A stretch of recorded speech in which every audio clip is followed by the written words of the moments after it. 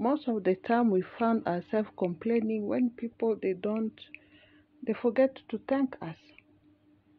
When you show a good gesture to someone, the person, instead of saying thank you, they start thinking that no, you have another motive. You give a gift to someone, the person starts not complaining, no, I didn't like it. You know why you didn't buy that color?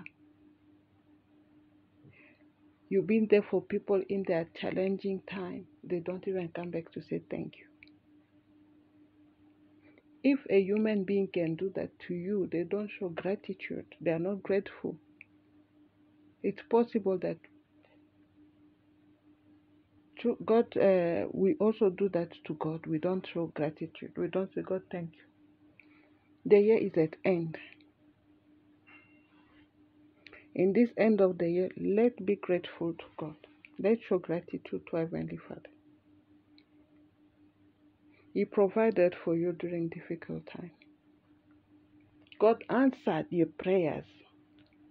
Even you prayed, and when the answer came, you forgot that you prayed for it. And you forgot that even to thank God for the answer. You were just rejoicing. You apply for certain things, they approve. You forgot to thank God. When the situation was difficult, you thought that there's no hope, you prayed and God intervened. You forgot to thank Him.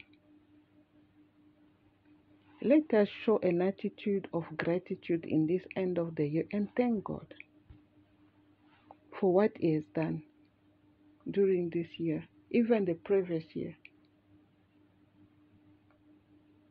He has blessed your business. Thank Him. He blessed you.